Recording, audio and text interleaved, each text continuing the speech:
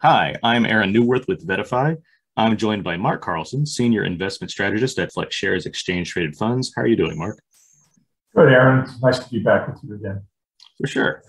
So, many investors are fearing a potential US recession given the impact of inflation and the Federal Reserve's actions to dampen pricing pressures. Can you talk about what the Fed hopes to achieve and what it means for the outlook for interest rates in the next 6 to 12 months?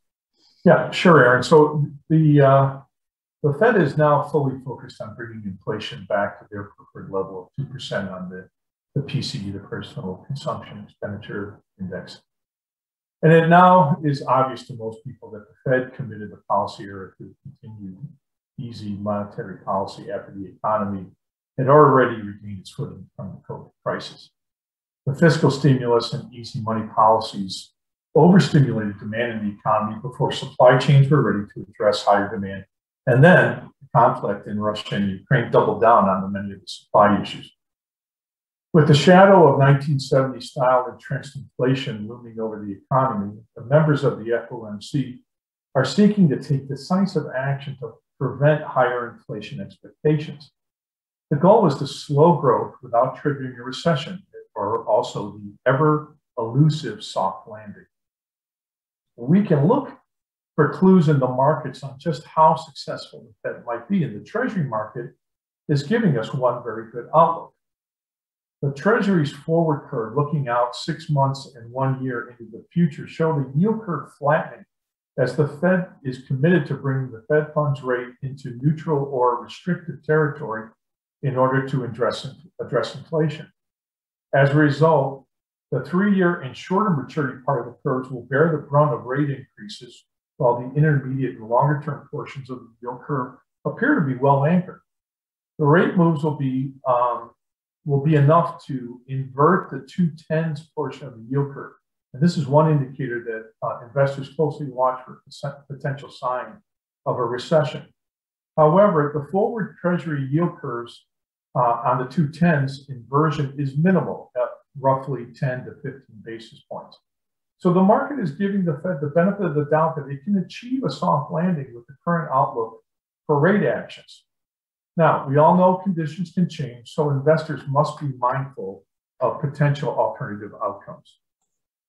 All right. Well, if the Fed cannot navigate a soft landing and does contribute to driving the US economy into a recession, how can investors position their fixed income portfolios to protect capital and potentially take advantage of the situation?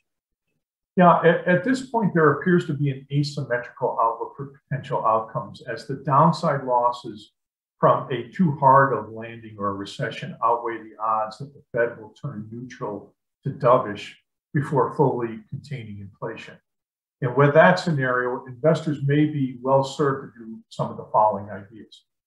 First would be to barbell their term exposure. What I mean by that is because duration positioning is so critical to expected returns on fixed income portfolios, investors should be concerned about a recession due to the rate action of the Fed, would be well advised to combine fixed income investments with a barbell approach of very short maturities, say 1 year and shorter, along with long dated exposure, 20 to 30-year exposure, balancing to their preferred duration.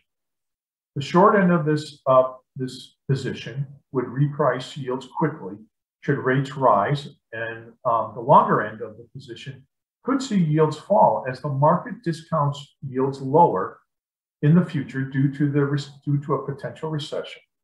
And this strategy avoids the intermediate part of the yield curve that could see the potential for the most negative total return due to the pressure of the Fed raising interest rates in order to curb inflation. A second step would be to move up in quality. A recession would cause credit spreads to widen, obviously, and as the market demands greater compensation for credit risk, investors could look to moving up the credit quality curve to safe havens such as treasuries, agencies, and high-quality asset-backed securities and MBS. Additionally, they could look to moving up in quality in investment grade and high-yield corporate issuers.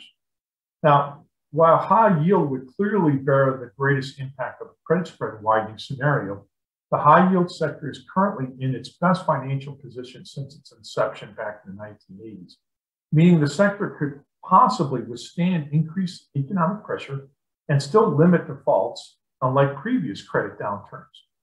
With its risk premium yields, high yield would still likely remain an attractive asset class, even in a mild recession. And then lastly, investors will need to be prepared to pivot.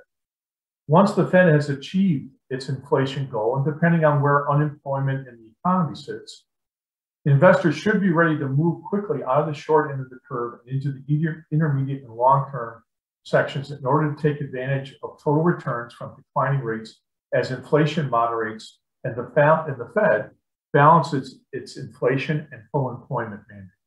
What overarching advice would you provide for weary investors for the second half of the year following the market's poor performance during the first half? Well, I would use the old adage, remain calm and carry on. Yes, the US and global economies will be dealing with stresses of unwinding the amount of debt undertaken to address the economic carnage of COVID.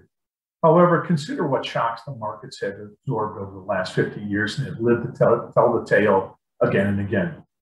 Also, remember that hope is not a strategy.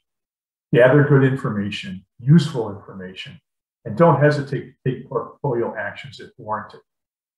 Another thing I would do is look at tax loss harvesting. Selling an investment is one of the most difficult decisions for an investor. Do your portfolio a favor. Sell an investment that isn't working towards your overall goals and gain a nice tax break to go with it.